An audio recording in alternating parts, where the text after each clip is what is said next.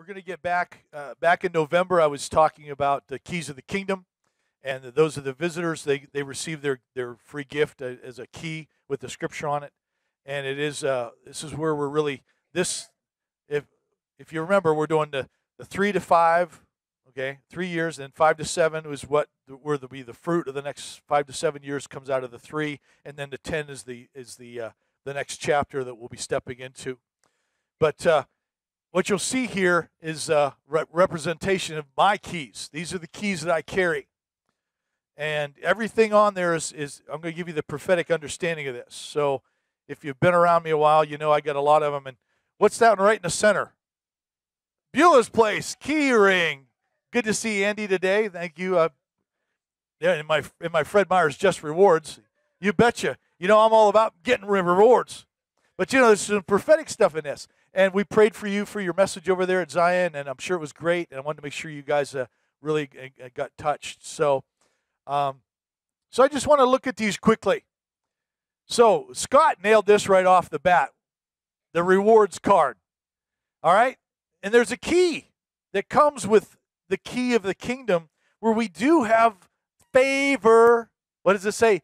Jesus grew in favor with God and man. That's a reward. It's one of the things, just being ourselves, being who we are in Christ. There's a reward that the world will respond to. All right? I don't shop at Fred Meyer's much, but you know what? I got the card. I was over on the coast, and we went and bought some stuff at Safeway.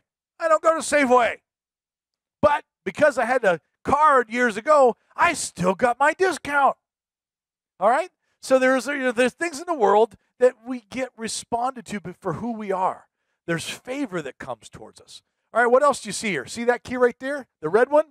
That is the key to this house. It's red for purpose. I know that when I'm coming to the church, that's the key I want. It's the representation of blood. All right? What's that one? That is my vehicle. That's my Highlander. Well, actually, it's Patty's Highlander. I just get to use it. I'm the chauffeur. Ask her, that's what I am. That's the role I play. I put on a little hat, and I drive. And when people ask me, I'm just a chauffeur. I just drive her around. That's my position in this situation. And I change hats very quickly. All right, going on. These are the keys to the champagne rocket. All right? That's the one that doesn't know what the 55 is not idling. And I drive it very carefully on the sidewalk or on the street. All right? And now I know some of you may know what this. I know Sandy does, but do you know what that is? What is the name of that? It's a Kubaton. Now, there are keys and how a Kubaton works. Well, I won't tell you how it works, but it's very good. It's a versatile self-defense situation. All right? So it's good for breaking glass if you're trapped in your car. Or it's also used in leverage and points of owie on the body. So there are keys that God has in keys to the kingdom that are owies against the enemy. I like that. He gives us scriptures to use as warfare. And in the center, you'll see the Beulah's Place keychain. That's a representation of what's the center of a heart of a servant, is to not just receive for its own person, not just to receive for me, but this house receives and gives back. And Beulah's Place is our local beneficiary of our tithe every month. This church tithes every month. Okay? I'm not about making money for me. It's about getting the money from kingdom out and touching the ministries. So Andy's Beulah's Place, that's what we support here, and we have some others that we support, and that's what a church, I believe, is what a church should do. I'm not here building this house. This thing could burn down tomorrow. All right? And we'd have to go to my house or some other place. We'd have to be in houses. But you know what? This is just a building. We are the church. And as long as we function as a living, breathing, living stones building into a habitation, that's the church I'm talking about, a habitation for his presence. So there's a quick representation of what keys are. And there's other keys. Those are keys to my cabin. There's this key here is some other secret things. That's my front door key. So, there's keys. And they all represent things. And we've been talking for some time, for those that have been around for a while, for visitors, I'll just quickly go over this board.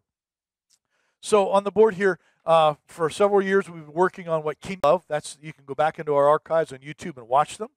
Normal Christianity, we started engaging in that. I've been working towards that for about a year and a half, and we started really engaging that this year. And what normal Christianity is really abiding in Christ. And as I stepped into the training and teaching of the keys of the kingdom, the first key is the way of sonship.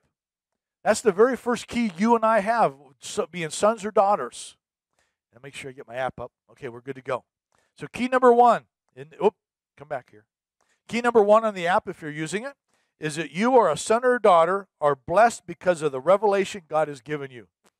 So as long as, revelation comes, it's understanding. When you first become a brand new Christian, hey, you're just happy that you're someplace that you weren't before.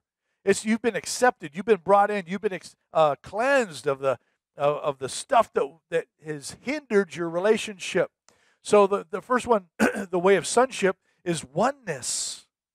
There's a oneness that suddenly you get to experience, and that oneness is wholeness. As the revelation comes to you of your oneness with God, it brings wholeness to your being. It brings wholeness to your questions. It quiets them. We talked about the new creation in Christ a couple weeks ago, and I'm just going to use this.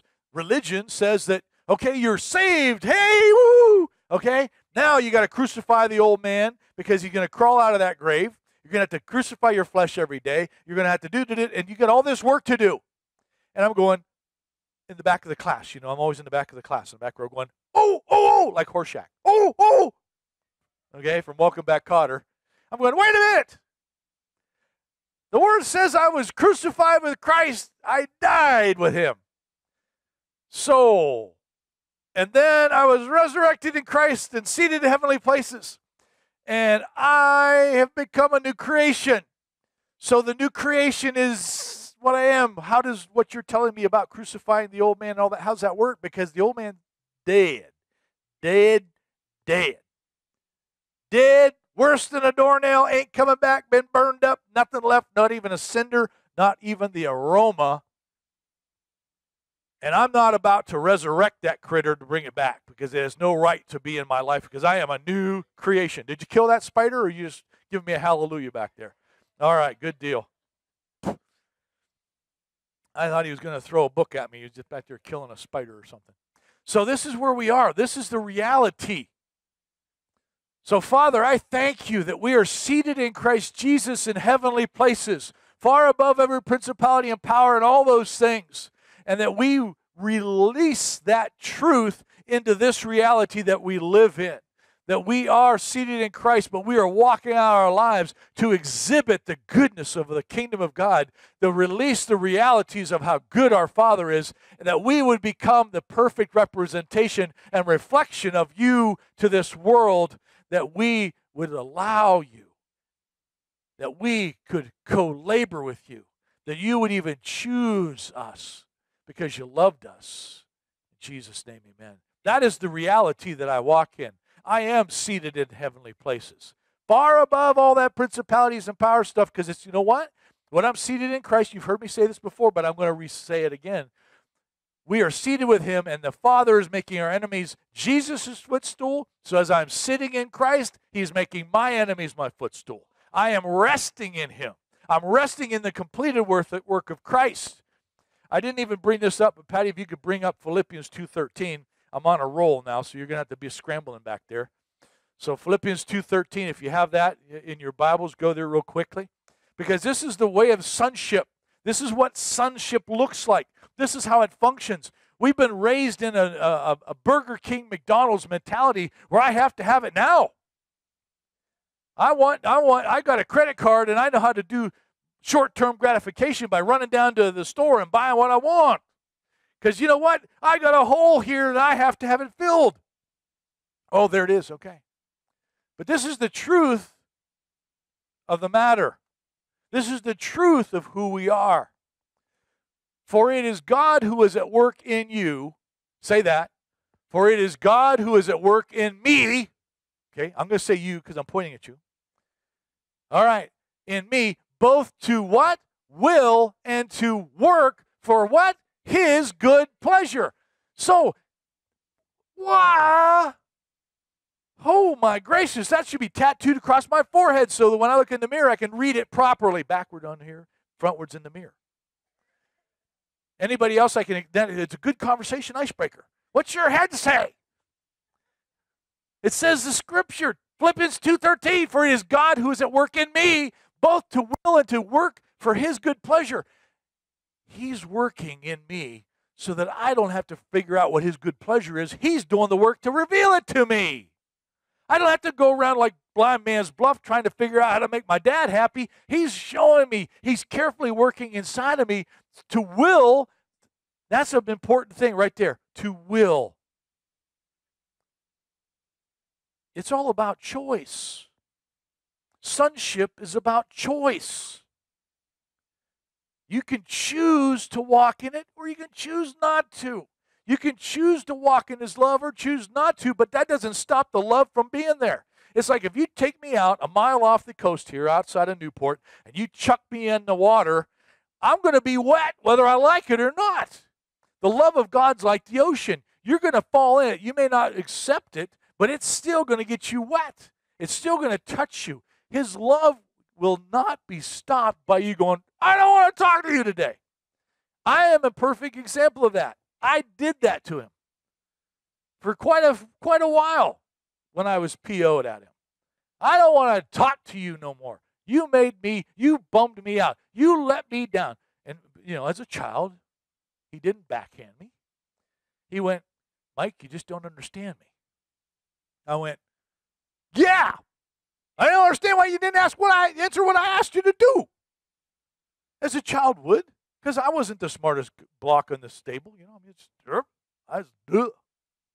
I figured God was like my little thing on a chain, and I could just yank the chain, and he'd do what I want, as any selfish child would. But when he didn't, he was trying to get my attention because he had better plans.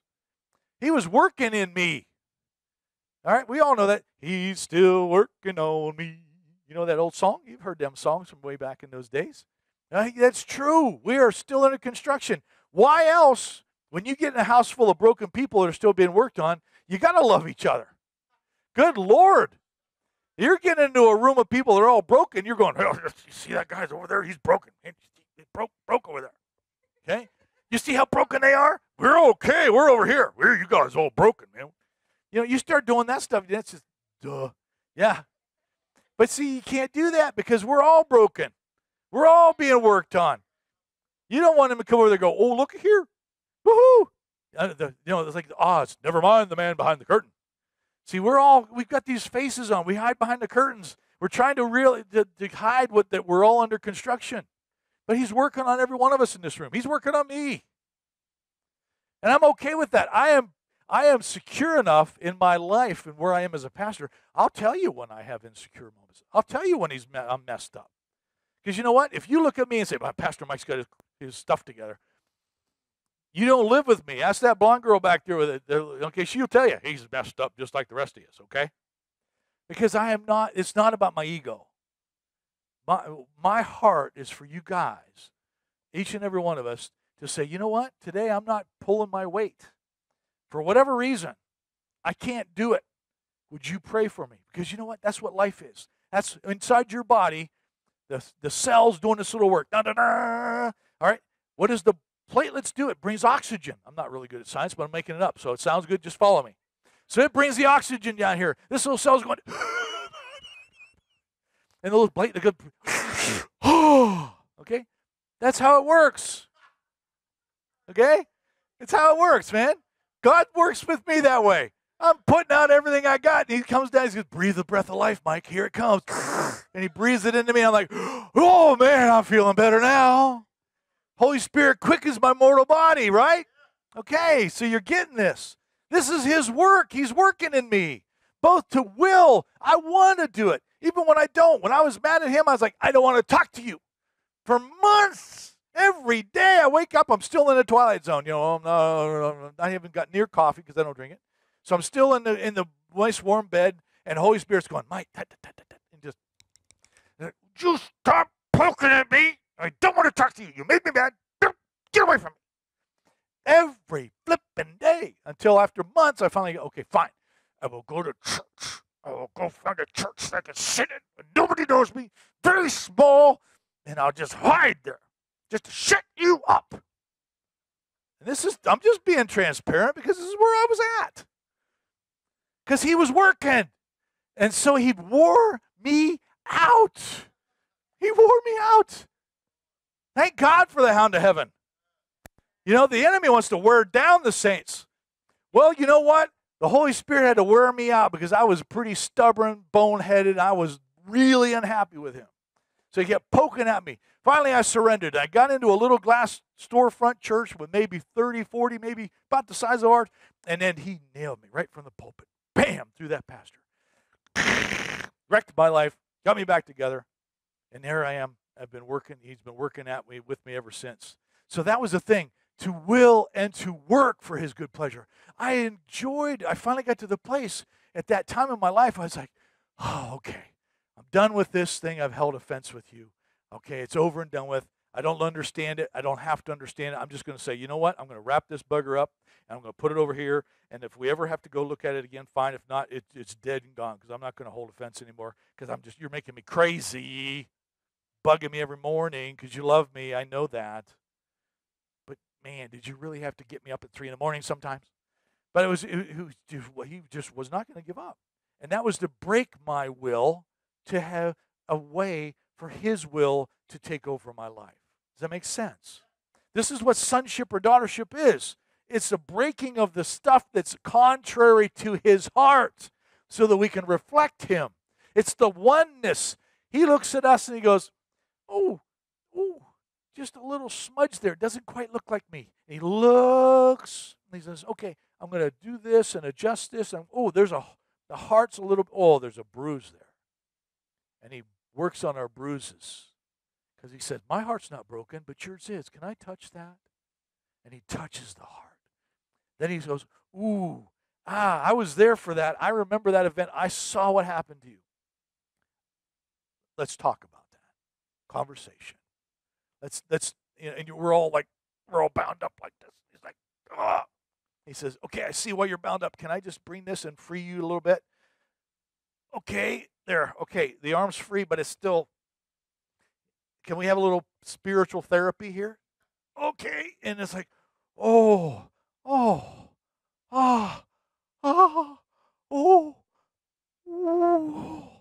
See, that's the will, the freeing that we experience in his love. And now suddenly we start to move again because life has bound us up and broken us, and we've run over and rototilled and spit upon.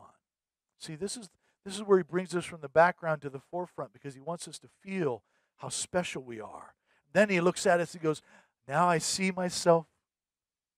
I see myself. And then people can look at you and suddenly they go, I know you. Do I know you? I've never met you, have you? But boy, there's something, you look familiar. Yes, it's Christ in you that's shining through, and I'm seeing that because my spirit's reacting to the Spirit of Christ in you, see? This is what happens. He sees his reflection in us as he looks on us, and then suddenly the world starts to see a reflection of the Father. And then we can be like Christ. If you've seen me, you've seen the Father. That's the image that he's trying to project through us and upon us. And the oneness, that's the oneness that we are as sons and daughters. We look like our dad. All right? You look at my son David. He's over there drawing. He's got something prophetic going on. You know, there's a likeness. If you look at my daughter who's at home with Becca today, you know, she looks like her mom and I. There's a likeness. And that same likeness is going on inside of us. And then as we come into a wholeness, there's restoration. The broken pieces, they're not just glazed over. There's total refreshing restoration to the original set. It's not like, you know, I broke this arm when I was a kid. You look at the x-ray, you can see the little where it all grew back together. No, that's not how God fixes us. We're not going around like cracked pots. Okay? It's totally restored, like brand new. Bam. New creation means new creation. All the brokenness that came before the cross and before that acceptance, not there. Don't go digging it up. Don't bring up that. You know, we are healed and restored from this point. All right, so sonship. Let's talk about, the new creation is now. Now. Don't say it's going to start maybe tomorrow, this afternoon, after I've had my, my peanut butter sandwich and glass of chocolate milk. Okay? That's a combination. Personally, well, it's okay. I like dunking things. I like my Oreo cookies dunked in my strawberry milk. That's really good. Yeah, strawberry milk and chocolate and Oreos. You got to try it. So anyhow, I digress. New creation is now. Sonship. All right, now we're going to talk about some owies. Okay, sonship, daughterhood. We have the McDonald's or Burger King mentality. I want it now. I want my maturity now. Okay? Oh, you don't want to say that. Okay, you may think it. You may want to go, I'm going to cut to the chase. I'm going to go and I just want it now. I can't wait.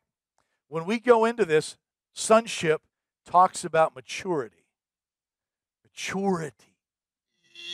There's a word that you just, I don't know if I like that word. We've all gone through that when we were in that stage between, say, 9 years old and 12 years old, and we were still acting like kids, and the parent went, would you just grow up? I don't know what it looks like.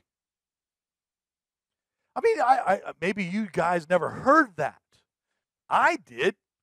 I was 5'11", and I was still 12, and like, I am kind of grown up, but I'm not grown up on the inside yet. My body may be saying I'm big, bad, and strong, but my inside's going, I'm a little kid. And maturity with sonship is the challenge, or as a daughter. There's a beauty that comes out of the woman of God as the maturity comes. Man, there's an aroma of a woman of God that when they walk in the room, you feel royalty. You feel royalty when a woman of God walks in the room. There is something that they carry that us guys, the men of God that we are, we go, man, there's a bride of Christ over there. Ooh, that's honorable. Wow. Wow. God's all over that. He loves that bridal thing. And a daughterhood that you carry this oneness and a wholeness. That bride of Christ thing comes through you ladies like, wow. Okay, us guys, we're like big, bold, and we're the Lion of Judah thing. Roar, and we're just like, we're rippling. Oh, just Studley, we're all about that. Okay? He's like, man, we're ready to walk on water, man. Get my stuff down here. Okay? So, there's this different representation of men and women, but together, when we're around each other, there's a reflection of Christ. That oneness, the wholeness starts to come through, and the maturity starts happening. And what's that word right there? Ego is removed. Man, let go my ego. Man, I was like, get off my ego. Holy Spirit, this is my territory. I like it the way I am. And he goes, no, you don't. I said, yes, I do. No, you don't. Yes, I do. I like it this way. He goes, oh, really? And then he holds up the mirror, and I go, whoa, what's that? He says, that's you. Oh, man, I thought I looked better than that. That's not the reflection I'm trying to get. My ego's in the way.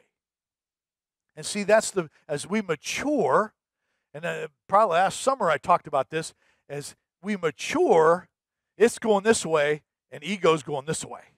It's decreasing. So it's getting wiped out. It's being removed because we are coming into the place of the new creation, and we're starting to have a mind of Christ, not the mind of me. Okay? So the ego is being removed in this maturity process. And sonship, we come from being children of God. Say, I am a child of God. Yes, hallelujah. What a great place to start. But you know what? Children, they run amok. It's okay. You're kids. You're allowed to be kids in the kingdom. I love being a kid in the kingdom. It's like, man, let me loose in the candy store. I'm going for the Nikos. Remember the Nikos, the little things that look like little nickels, and they were all different colors? Man, I love those. Candy cigarettes, remember those? No, probably most of you are like, I don't remember those. They weren't even around. I'm aging myself here. But I want you to know, we are children. Children don't have any, it's like they run into the bedroom in the most inappropriate times because they just, oh, dad, mom's in there. Boom. The door comes flying open. They dive on the bed. And you're going, ah. It's children. Maturity comes. And they go, knock, knock, knock. We better check first. Okay?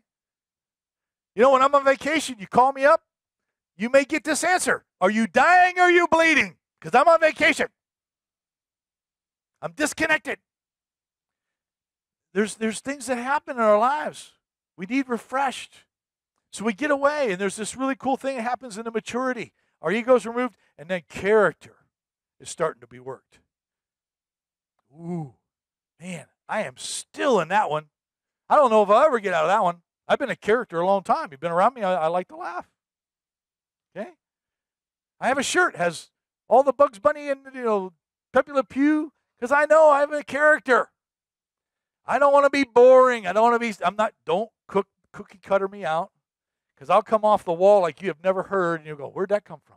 Because I'm a character. I'm still being formed. I'm being formed into the what? The likeness of Christ, just like you and I are. There's always a transformation.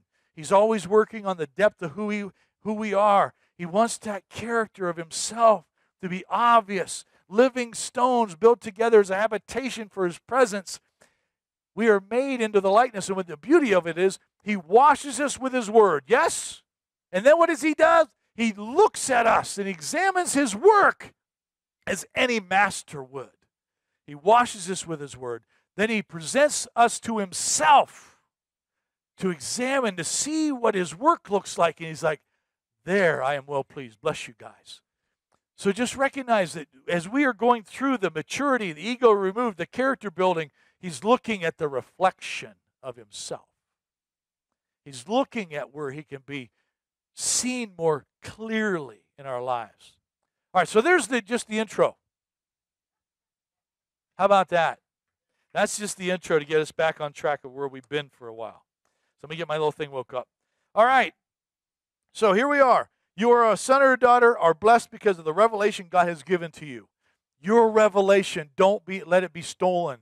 Don't forsake your revelation. Write those revelations down. Keep them before you.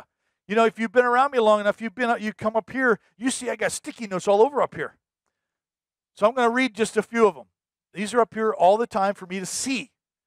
You can peek at them if you'd like. You're not going to get hurt. So the first one says, this place has the fullness of Holy Spirit in it. It is our ability to perceive that fullness that must increase. I see this room so swimming full of Holy Spirit's presence, from the floor to the rafters to inside the walls, and it's pouring out the roof, and it's in my ability to perceive it needs to increase. God bless you. So this is how I see things. So I had that right up on the pulpit. And then I have this one.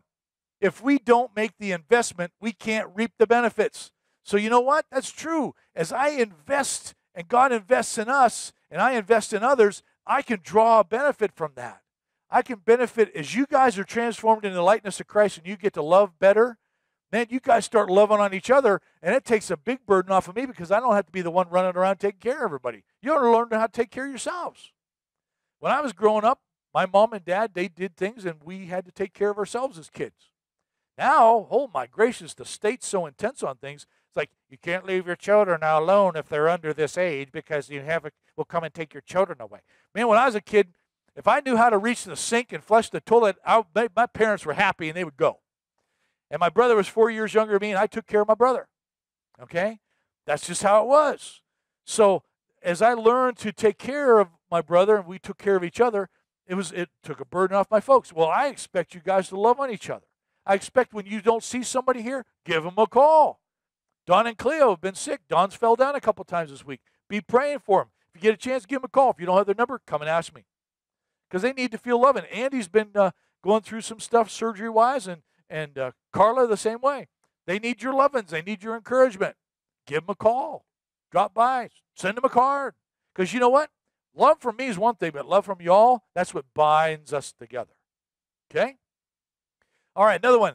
The Bible is the written record of God's covenant journey with mankind. Absolutely. Would you send a love letter to your best love that was full of, go over here and chop his head off, or go kill that guy, or go out there and burn those people up? That's not much of a love letter, but you look in the Bible, there's a whole lot of that in there. I don't call the Bible a love letter. All right? And also have 3, 5 to 7, and 10. That's the vision that we're working under right now. So I put these things down because I need to have them as a memorial to where we're going. So when you have those revelations, God gives you a revelation, write them down. Put them on your mirror. Put them on your refrigerator. I know that Marcus and Hollis, they have a whole board. They work out this board, their project, and their vision for their business. Okay? It's what we do. So, next, the kingdom is within you. Nobody shouted amen. Okay, I'm going to say this again. I'll try one more time. Brandon, the kingdom of God is within you. Woo! Yes. Okay. Thank you, sir, for topping texting. You're good. So, okay, keep notes. So the kingdom of God is within you. Do you believe it? If you believe it, then experience it. That's why that's. Wait a minute, Pastor Mike. You can't just say that. Yes, I did. Didn't you just hear me? I just said it. Whether you believe it or not, that's up to you. I can't make up your mind for you. But I know the kingdom of God is within me. It is overtaking me. It's blowing the doors off my life. I can hardly stand it. There's only so much blessings I can keep in my wagon. You know why? Because my blessings are not for me. They're supposed to spill out and show around on y'all. That's how this is supposed to function. Now, I brought something today. Where's it at? There it is. See this? This is a pop bottle. Now, I'm from Sagertown, which is where Sharon Stone really went to school, not Meadville. And Sagertown is it makes Prineville look like New York City. Okay? They had one red light, and I think when I was growing up, there was only one bank. All right? Little bitty town, Sagertown. Now, when I was growing up, I had a friend, Joe Nadgett. We were friends in 5th grade. And that was my only friend. And I would go to his house, and I'd stay overnight, and we had a lot of friendship. And he had a really cool dad. And he had 7 brothers or something. 7 brothers and sisters. A whole bunch of them. And Bob was his dad. And his dad was laid back, highly intelligent man. Oh, man, he was like crazy smart. And Bob ran the Sagertown Bottling Company. All right? And growing up, this was the pop you drank. I mean, you had Coke and you had Pepsi, but this was the one you stayed with the locals. And Bob would run the plant, and I got to go down with Joe because his dad ran the plant. I'd go down, I'd put bottles in little boxes, and they'd put them in the big crates, the wooden crates, and we'd ship them out all over the place. And eventually, what happened, my mom and dad got divorced, and my friend Joe's mom passed away. And what happened, because Joe and I were friends, our folks got to know each other. What happened was my dad and mom got divorced. Bob was a widower, and my mom and Bob got together, and they got married. So suddenly my best friend is now my brother, and I have all these other brothers and sisters and stuff. And when we were kids, we'd go down to the pop plant, and we'd put those things in, and we'd get a free bottle of pop. And I handled these bottles. They had this size and 32 ounces. So there's the background story. Now, Bob died. You remember the story about my stepdad, Bob. Okay, he died over a year ago. And you remember I prayed, and he was gone in 18 minutes. And so I've always wanted to have one of these bottles. And a friend of mine, Megan O'Hara, who was a classmate of mine, found one of these buggers in Newport on the south side of the bridge in an antique store. So there's the whole backstory. So this week, Patty and I were on the coast. And we were walking around. It was Antique Week, and we were just scoping things out. And we got into, and this was not anywhere on my radar. So I'm just wanting you to know, the Holy Spirit's always still talking to me. So we walk around, and we're looking at all this cool stuff in this antique store. And we came across, in the bend of this one place, there was all these bottles sitting in. You got a microphone, Patty? Because you're going to need one here in a second. So I walked around, I saw these pop bottles, and I said, "Where's my Sagertown ginger ale bottle?" And I said, "Here it is." And there it was, smack dab in the middle of all these bottles. Now that popped out of my mouth before my head could think, because Holy Spirit just went, and it popped out of me like a burp when you're not expecting it. And I was like, it was beyond my brain thinking about it. It just came out, and Patty walked right over and says, "Here it is." That was a desire I've had for a long time, but it wasn't on the radar. Oh, yes, Patty. Just to clarify, Sagertown is in Pennsylvania. Yes, I'm sorry, Pennsylvania. Little bitty town in Pennsylvania. South of Erie, north of Pittsburgh. But there it was, and if this bottle could talk, I may have even touched this bottle when I was a kid, putting them in the boxes. And to know that it came all the way from the East Coast and ended up in a store on the West Coast, and it was there, and then boom, there it came out of my mouth, and Patty walked over and picked it up. Here it is. That's the goodness of sonship and wholeness and oneness with the Spirit. It was something that had been on my heart to have but it wasn't even on my radar. But God adjusted my walk. There you go. If it's the Lord, tell him I'll talk to him later. So it's just recognizing that you don't even know what you want sometimes, but he knows your heart's desire. And you know what was really funny? After I found that one, I was finding them everywhere on the coast. I ran into another, and I'm like, there's another one. There's another one. And then yesterday when I was going through our junk drawers as we were rearranging our house, I found one of the original labels that are paper stuck in the very bottom of a cabinet. So I was like, you're just being really over the top with this, aren't you? Because he wants me to know that my desire is his desire, just to kiss me on the forehead because he loves me. And I am not special. We're like every one of us in this room. His heart's desire is to kiss you on the forehead, to bless you like that. He wants you to understand how involved he is in your life, that to will, he is at work in you to will and to do for his good pleasure. What is his will? To love. His will is for you to love him back. We put that whole thing here. Oh, this is a dirty word, but I'm going to go ahead and say it right here. Work. Work is a dirty word. The only work you have to worry about is receiving and reflecting and giving back.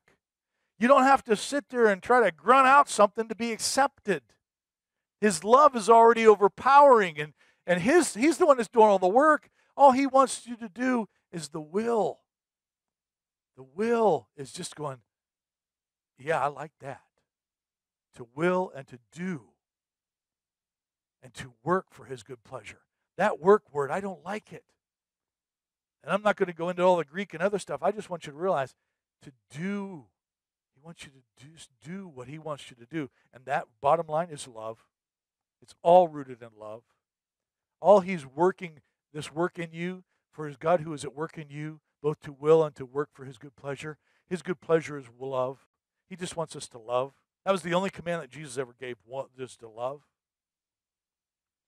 And that little bottle that God blessed me with, amongst all the other blessings that I got this last week, was just to nurture and cultivate love between us. It's really simple. It's so simple, it's hard. We've been taught to work out our salvation with fear and trembling.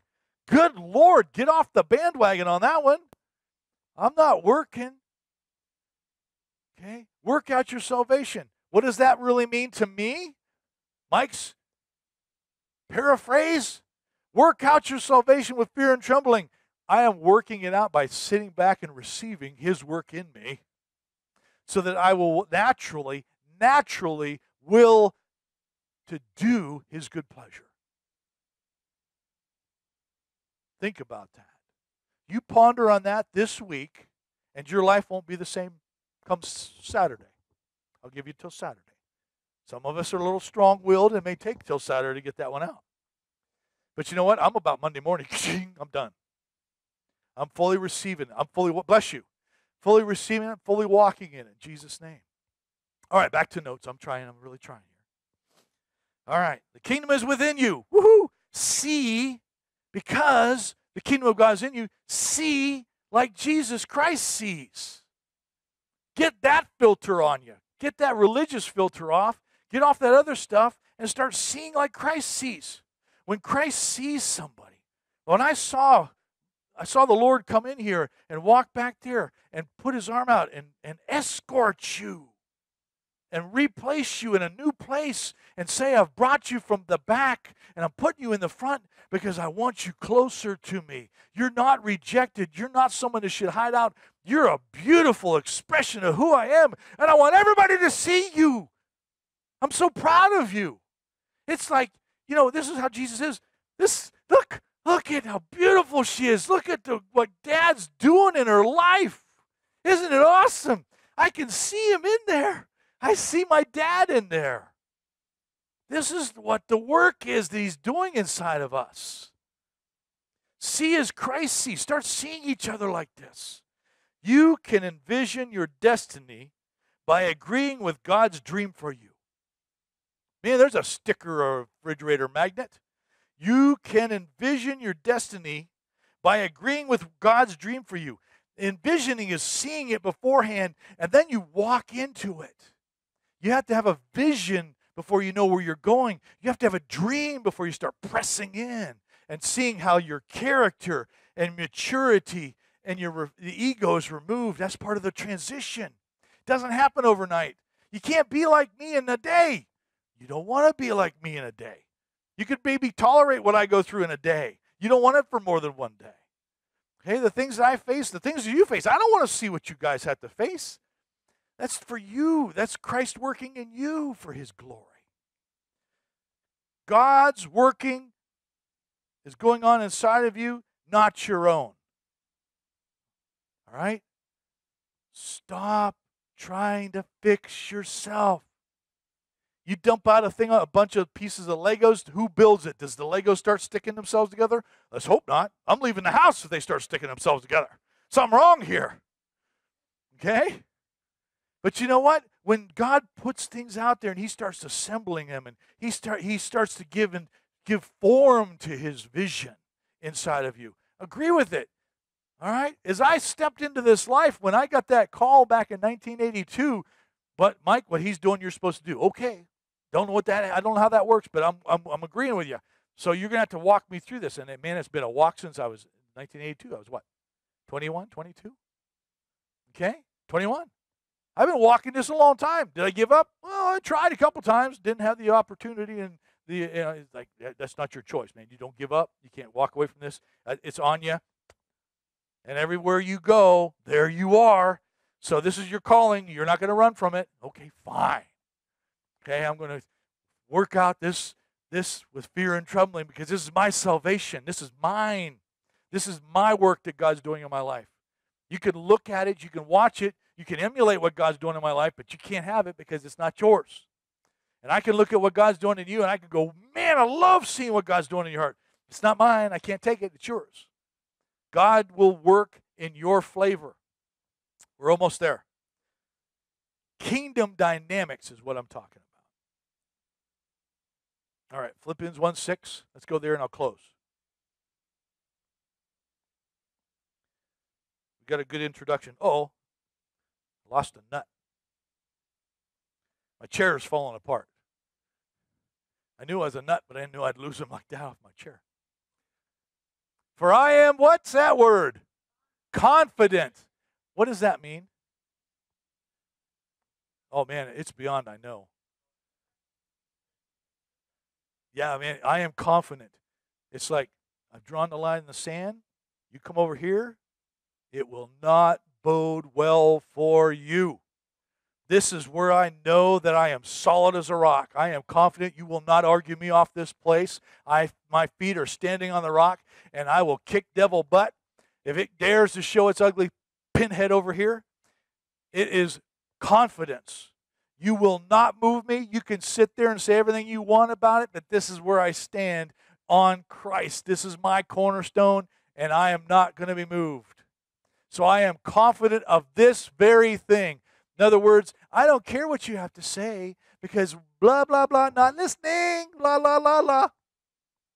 Because I am confident you will never move me. You won't. God can move me. I am teachable, but you're not going to change my mind on this. And this is what he's really trying to tell to you. For I am confident of this very thing. This one thing, beyond a shadow of a doubt, is immovable in the kingdom. That he who began a good work in you will perfect it until the day of Christ Jesus. Philippians 1:6. I know whether you give up on yourself, whether you blah, blah, blah, blah, blah, blah, blah, this is not stoppable. You will not stop God. You will not He who began a good work in you will perfect it until the day of Christ Jesus. In other words, you might as well give up now, because he is not changing his mind how he sees you. He has not changed his mind about his vision for you. He has not worked out the entire work of your life and said, oh, by the way, they don't want this, pull the plug. He is not. You have nothing to do with this. Well, but Pastor, I can do this to abort it. No, you can't. He's going to work around your objections until your will becomes part of his perfect will for your life. There you go.